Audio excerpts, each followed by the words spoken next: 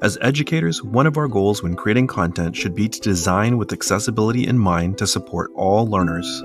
Text features such as headings and fonts are used to support learning.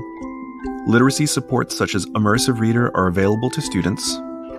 All learning content contain clear, concise directions with audio and video as supports. Tech tools are aligned to activities with guided support such as how-to videos. Resources are provided to students to support learners.